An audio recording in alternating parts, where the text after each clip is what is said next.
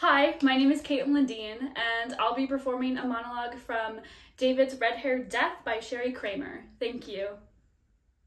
Don't you know what it's going to be like there? Oh, sure, it's bad here, but there, David's death is going to be everywhere. Everywhere I look, everything I touch. I'll sit there with my parents, with my brother Jim. We'll sit at the kitchen table and say things to each other, but all we'll really be doing is screaming, "Where's David? Why isn't he here? Why doesn't he drive up in his car? Why doesn't the door open? Why doesn't David come walking in?" We don't get together much the way we're all spread out, but at least at a time like this, you'd think your brother David would be here. We're a family.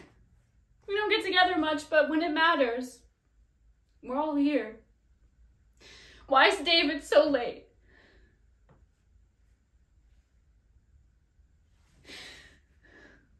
I'm not going, Marilyn.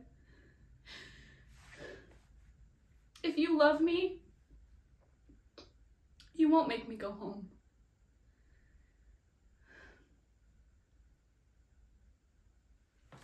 Thank you.